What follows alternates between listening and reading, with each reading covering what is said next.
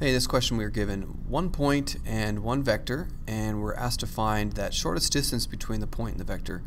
So let's just draw a vector plane here. We've got a point up here.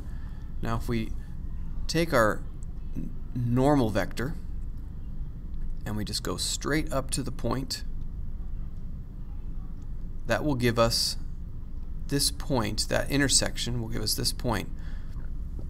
And that will be the closest distance from this point to the plane.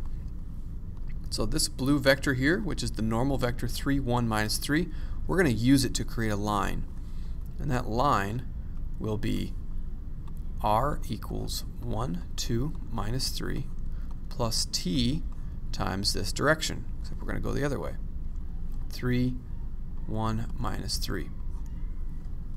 Okay, so then what we want to do is find the point, the time on t, so how long do I have to actually travel going this direction to hit the plane. So we're going to substitute in all these x, y's, and z's right into the plane.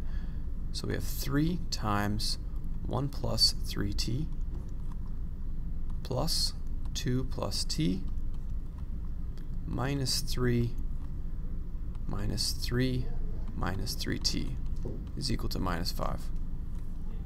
So we have 3 plus 9t plus 2 plus t plus 9 plus 9t is equal to minus 5.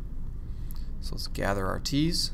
So we've got 9 plus 1 is 10 plus 9 is 19 t.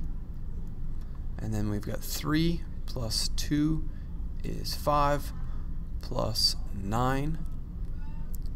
5 plus 9 is 14, so that's plus 14 minus equals minus 5.